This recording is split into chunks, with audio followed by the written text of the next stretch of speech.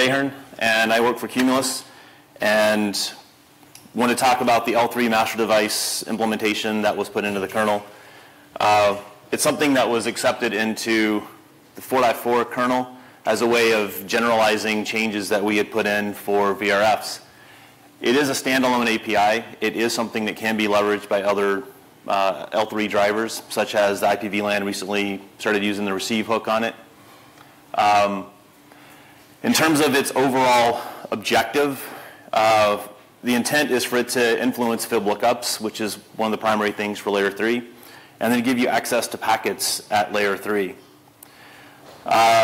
Implementation-wise, there is a kernel config option which enables the entire framework. If that config option is disabled, it completely compiles out.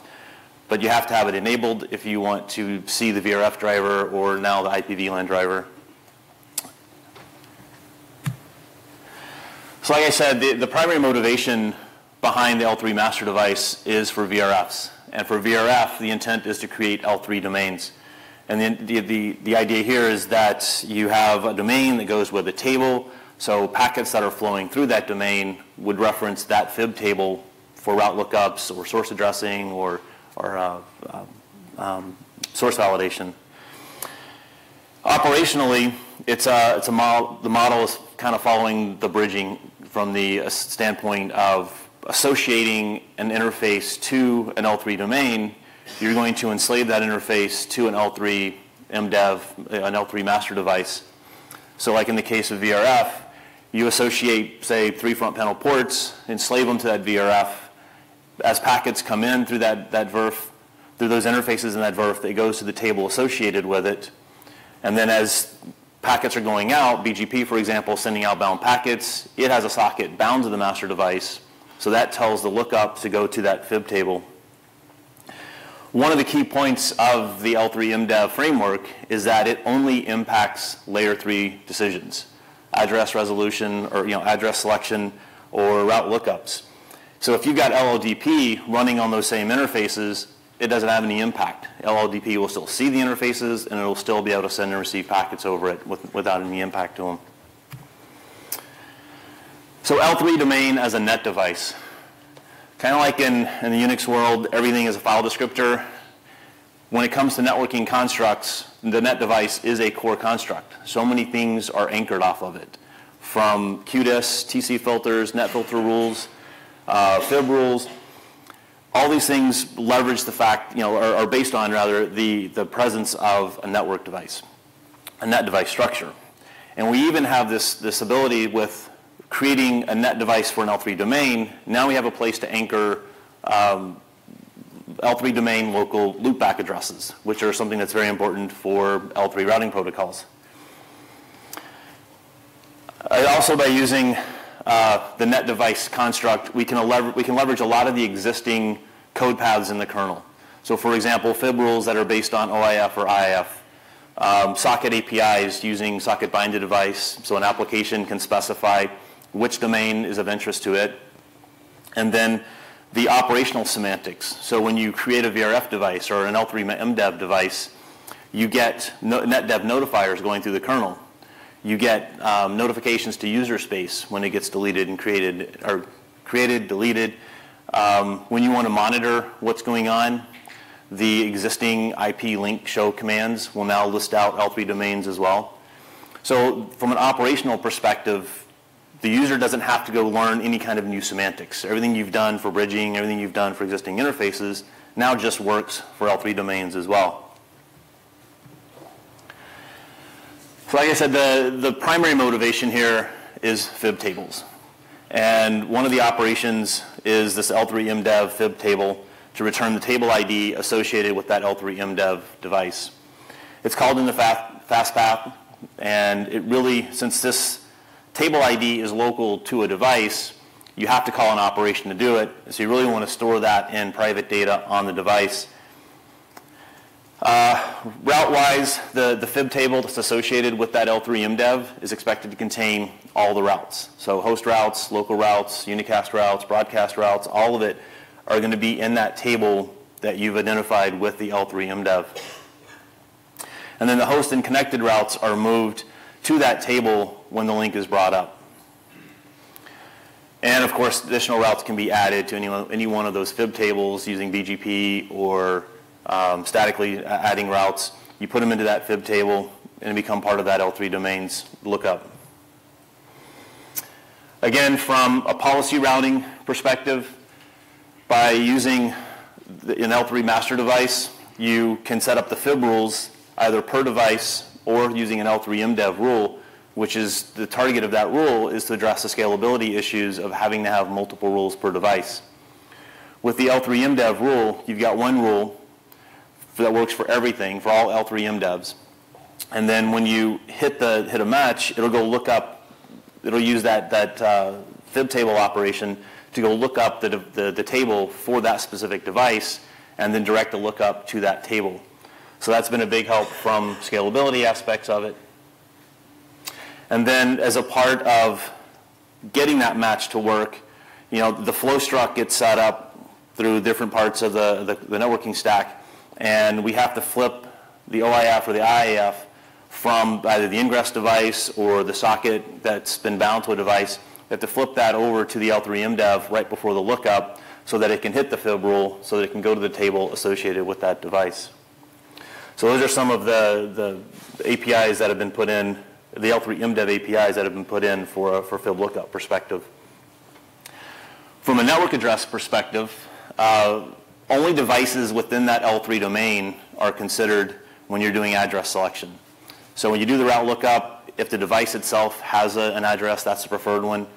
Next, it'll look at the L3 MDEV itself to say, if it has an address, I'm going to prefer that. And then it'll start looking at other interfaces that have been associated with the L3 MDEV. The kernel does not put link local addresses on an L3 MDEV device, and it does not insert multicast routes for those. It's not expected to work, and in fact, the VRF driver will specifically fail anytime any kind of lookup for a link local or multicast address, because the operational semantics get kind of weird. So we just shut it down and only do link local addresses. Link local and multicast addresses on the enslaved devices themselves. So user space API, again, because we've used this net device construct, we have existing POSIX APIs like the SO bind to device and the C message with IP packet info as a way for an application to specify what domain is of interest to it when it's sending a packet. And those APIs provide ability for an application to determine which L3 domain it's a member of. So for example, if you've got a global TCP server and it has a child socket, which this syscontrol allows, it has a child socket that gets bound to a specific domain, it can do a get sock opt on that FD to see which domain that packet or that socket's tied to, so it'll know which domain it's talking in and out of. Or it can use IP packet info to retrieve that for UDP and raw sockets. And for those cases, it's the original ingress device that gets saved and passed to the application. So another aspect that L3 MDEV provides is the ability to hook packets at L3. So this is happening after some of the protocol verifications. So IPv4, IPv6 can do basic validation on the SKB that says, yep, the header's fine, checksum's fine, etc. And then it can be handed off to an L3 MDEV driver if they've registered the receive hook for it. And this gives the driver a chance to do something to the packet. For example, it could set the DST, it can run it through net filter hooks, it can do whatever it wants to do for layer 3 features, and then it returns and the DST input is invoked. The handler for the DST input handler is invoked. If the L3 MDEV receive function returns null, then the stack assumes that that handler consumed the packet and no more processing is done on it. So to look at the VRF driver as an example of what can be done inside the receive hook, the VRF driver uses this as a way to flip the SKB dev to the VRF device, and that's needed because sockets are expected to be bound to the VRF device. So then we got to make sure the SKB dev and the SKB IIF is set to that VRF device so that you get the socket match. And then it runs it through, the packet gets run through the network taps. So if you're running TCP dump on a VRF device, for example, you get to see packets flowing through any interfaces enslaved to the VRF device. For IPv6 link addresses, I mentioned that the VRF driver specifically shuts down lookups on that device itself, and it also has some special handling is needed because you can't flip the OIF or IF in the flow struct. You have to actually go to that table because the device that you're looking at is very important in terms of resolving the route. And then lastly, the packets run through a net filter hook. Right now, it's just I think it's pre-routing hook is the only one it's done. It can easily add other net filter hooks as people have interest. For now, we're not using rules on these hooks, but it is something that can be done from the driver. And then similarly on the TX path, there is a hook that allows you to get access to that packet as it's going down the stack. And the hook here is called, from the from the IP and IP6 local out functions, before it's gone through the NF hook, which calls DST output as its output handler, or OK function, I should say. So this gives the drivers an opportunity to do something with the packet again. And just like with the receive path, if you return null, the packet's dropped and no more processing is done on it. As an example of what a driver can do in their output function, the VRF driver uses this as a way to set the DST on the SKB to its cache DST, which means its output function is going to send it right back to the VRF driver. So it gets to go down the stack a little bit, hits the DST output, kicks back over to the VRF driver for it to implement device-based features. For example, if someone's put a QDIS on the VRF device or any kind of filtering rules, net filter rules, etc. And the same with the network taps. It goes down the stack inside the VRF driver, hits all these device-based features, and then jumps back or resets the DST and then injects the packet back into the stack so it can go out the door like it was intended, the original code path. But really, this is a VRF device-specific goal of having device-based features that can be applied to the L3 domain as a whole. So a summary of the operations, there's the L3 MDEV fib table, which is responsible for returning the table ID associated with that device. The receive and the output hooks, so you get access to the packet and the output and receive the ingress and egress paths. And then handling IPv6 link scope addresses. From a flags perspective, we are trying to be cognizant, obviously, of performance, and we use these flags. So master devices have the L3 MDEV master flag set. Enslaved devices have the L3 MDEV slave flag set, and we use these flags as a way to kind of quickly determine any of the L3 MDEV hooks that are trying to reset the flow struct or to redirect the packets. Is that particular path relevant for this device? From an overhead perspective, like I said before, if this kernel config is not enabled, the L3 MDEV code completely compiles out, so there's no impact on performance. When it is enabled, I have tried to be very sensitive to any kind of performance overhead, so structuring the lookups so that most likely paths are hit first, using the flag checks as often as possible. But the L3 MDEV, by definition, means we do have some extra device lookups. We do have those flag checks. We do have the retrieving, if it's an enslaved device that's being operated on or being looked at in the packet, then you have to go pull the master device from it, and then any kind of driver operation for that device. So there is a bit of overhead, but I have tried to keep that to as minimum as possible. And then, of course, with the VRF driver, I showed you a lot of processing that driver is doing on packets. So certainly the overall performance impact is dictated by what the L3 MDEV driver is doing itself. So to give you an idea of what kind of overhead we're talking about, TCP/RR, so request response packets with 1-byte payloads, is what really stresses that lookup path, because the idea is to go as fast as possible in and out of the stack. You're not worried about mem copies or any kind of big payload that you're dealing with. So we're really stressing the fib lookups and the network processing path of that. So I looked at 3 cases. The baseline is L3MDev completely compiled out. Next step would be the kernel config is enabled, but nothing's being used. So we've added the hooks, but we're not using the hooks. And then the last one is the L3MDev is compiled in, and we're going to configure a VRF so that we're actually activating these lookups. The lookups are returning a master device, flipping the OIF, flipping over to the L3MDev driver itself.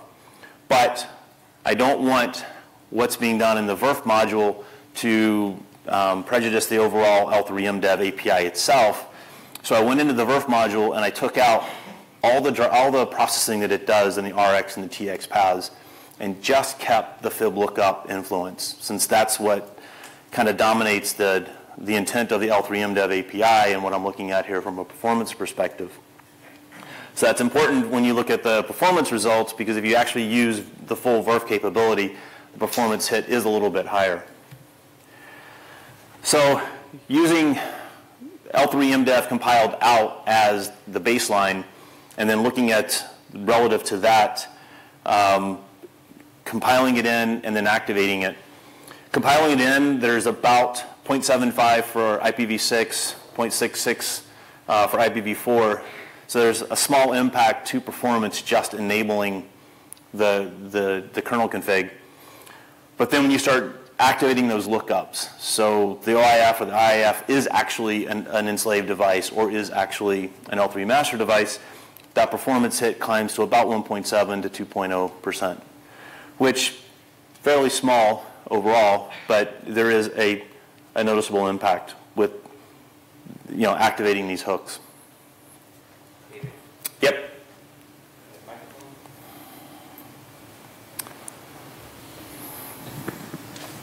I just want to clarify this while we're looking at these numbers. So you said that you're testing the fib lookup.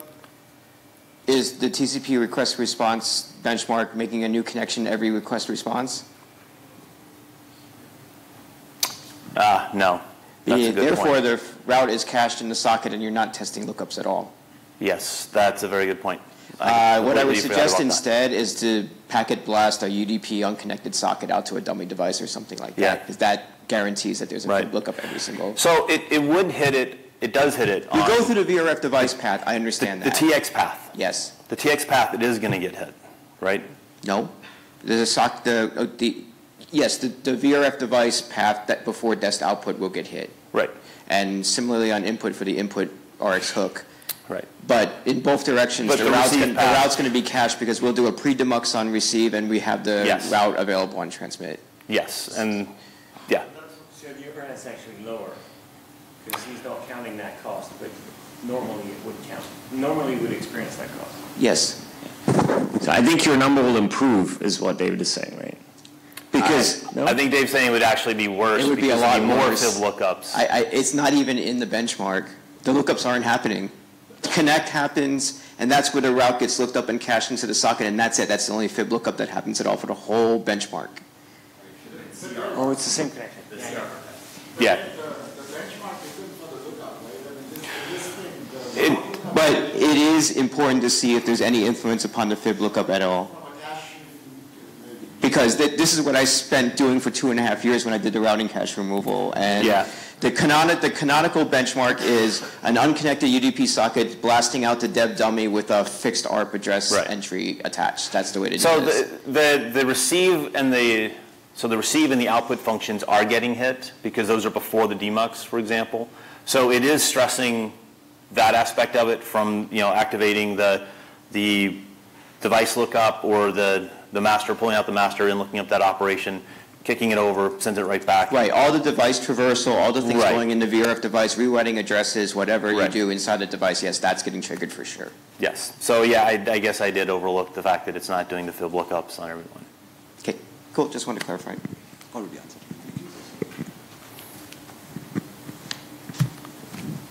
right. It's Q&A. Any other questions?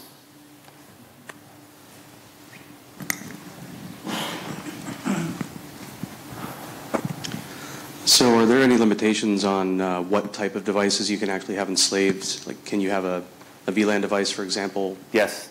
Okay, good. You can. We've done VLAN, BON, Mac VLAN, bridges. Anything with an address can be enslaved to an L3 MDEV. Yes. Periodic, have you tested IPv6 auto configuration on this, and does it work? I have not done auto configuration, no. The source address selection limitations. Yes. Can you never choose a source address from anywhere else in the system? Like you couldn't have an address assigned to loopback and have... No. Never? No, Period. and that was something out of NetDev in Spain that David Lamparter noticed that the source address selection was wrong, and we fixed that so that it only returns an address associated with devices inside the L3 domain. But sometimes you can assign like root or loopback addresses right, that are so somewhere else in the system. Well, you would put those, for this case, you would put those on the L3 MDEV device itself. You'd have to move them to the M3 div. Yes, if you want that address to be considered on the source address. Okay, thank you. Yeah. Anything else? All right. I guess I sped up a little bit too much for the time slot.